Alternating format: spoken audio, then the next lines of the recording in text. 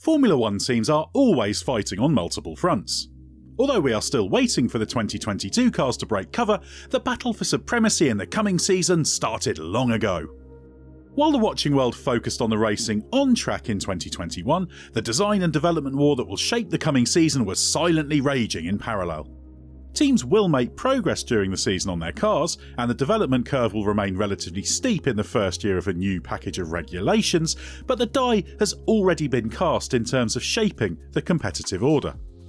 All 10 F1 teams biased their resources more towards the 2022 cars last year. For some, the trade-off was easy. For example, Haas, which had little to race for, so did the bare minimum of work on its 2021 car to maximise the focus on the following year's car. At the other end of the scale were Mercedes and Red Bull, who were embroiled in an intense season-long championship battle.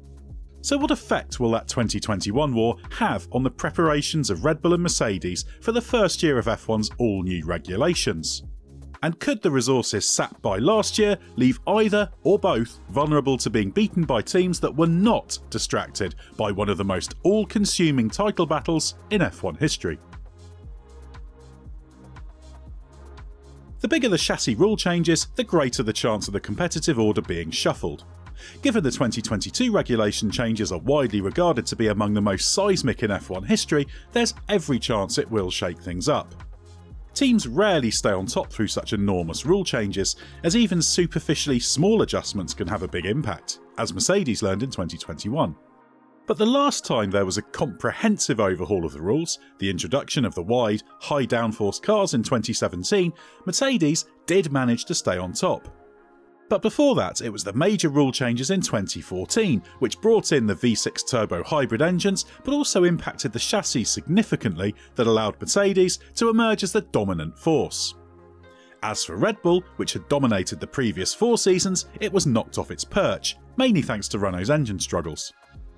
Perhaps the most famous shake-up was in 2009, when Honda poured all of its resources into developing a car for the new skinny aerodynamic rules, withdrew, and then paid £150 million to allow what was now the Brawn team to win the title with Mercedes engines. But the two teams that had fought for the title in 2008, McLaren and Ferrari, started the season well off the pace. While this was partly down to neither hitting on the controversial double diffuser concept, it was also down to how hard they pushed the previous year. McLaren even brought a significant upgrade to the 2008 season finale at Interlagos. There were also major shifts of power in 1998, when the narrow track cars were introduced and McLaren returned to title-winning form, with reigning champion team Williams struggling, and in 1994, when Benetton emerged as a championship contending force with Michael Schumacher, and again, Williams struggled thanks to the ban of electronic gizmos such as active suspension and traction control.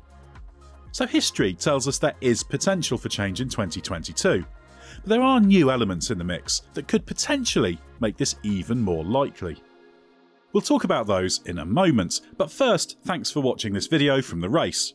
If you're enjoying it, don't forget to hit like, and if you haven't already done so, you can subscribe to our channel to make sure you don't miss anything. Your support is what allows us to do what we do, and we have a huge amount of exciting video content planned for 2022 for you to enjoy. F1 cars are changing significantly, but there have also been big changes that are less easy to see in recent times. These combine to create a perfect storm in 2022. Firstly, F1's cost cap regulations. These kicked in last year, with the $145 million baseline limit dropping to $140 million this year. Of course, teams will spend more than that, partly because there's a few adjustments that mean the real figure is slightly higher, but mainly because there's plenty of exclusions, including driver costs, the pay of the top 3 executives, and myriad other business expenses. That's a huge change in the way the teams operate and will prevent the biggest teams from using brute force spending. There's now an even bigger emphasis on efficiency, and the impact of the cost cap on the day-to-day operation of large teams like Mercedes and Red Bull cannot be underestimated. However, the biggest teams aren't only at the front because they spend more, and the razor-sharp working practices and vast depth of technical knowledge can balance that out. So the 2022 cars will be a test of how strong a team is, with the financial playing field a little more level. Secondly, there's the impact of the aerodynamic testing regulations. These restrictions, which allocate wind tunnel runs and CFD items based on Constructors' Championship position, with the leading teams having the least, kicked in last year and mean that Red Bull and Mercedes had less than anyone. However, over the course of 2021, the two teams had the same amount, as Red Bull led the Constructors' Championship at the halfway point of the season. This means that they each had 6 months of the minimum allocation. Mercedes and Red Bull will still have an advantage on at least some of their rivals in terms of the way they use their aerodynamic testing resources, because efficiency is a big thing. But the 2022 car will be the first they have designed under these conditions. What's more, the difference in aerodynamic testing restrictions becomes bigger this year, with a 5% increment between teams. That means that Mercedes has just 70% of the maximum and Red Bull 75%. This means if either or both start the season slowly, they are also limited in terms of aerodynamic testing as they attempt to recover, until the allocations are reset at the start of July, that is. These changes mean that Mercedes and Red Bull have had to design and develop their cars with reduced resources compared to what they have historically been used to, and with less aerodynamic testing compared to rivals. As the 2022 cars are a clean sheet of paper design with very limited parts carryover, requiring a massively different philosophy given the return of the ground effect Venturi tunnels on each side of the car, this is a huge test of the capabilities of Red Bull and Mercedes. Mercedes and Red Bull are well-managed teams, so it would be foolish to imagine either of them focused on 2021 development to the exclusion of the 22 project. But both faced a very delicate balance last year. Mercedes introduced its last major upgrade at the 10th race of 2021 at Silverstone. Red Bull continued to feed in updates as late as race 21 in Qatar. But that doesn't necessarily mean it consumed more of its resources on development. After all, Mercedes had to push hard early in the season to mitigate the impact of the aerodynamic rule changes that hurt its low-rate concept.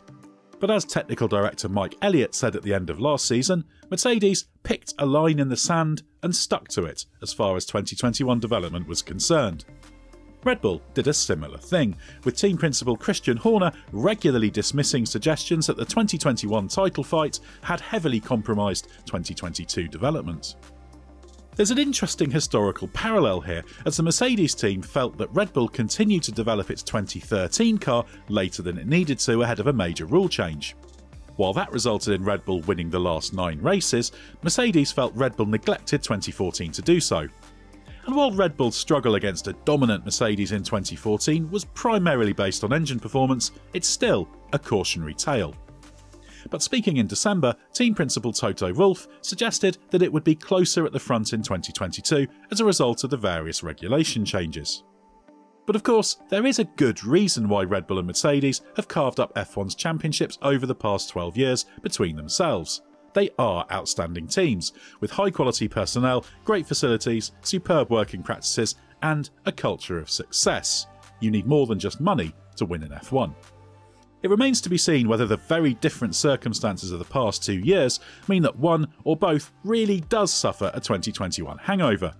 But what's clear is that the conditions are more difficult than ever before for Mercedes and Red Bull. And with Ferrari, which was itself at the front and fighting for the championship in 2017 and 18, potentially a big threat, it's no foregone conclusion F1's preeminent teams of 2021 will stay in front this year. That's what makes 2022 one of the most eagerly awaited F1 seasons in a long time. Let us know in the comments if you think Mercedes or Red Bull will pay the price for compromising their 2022 efforts, or if you expect it to be business as usual at the front for F1's top 2 teams.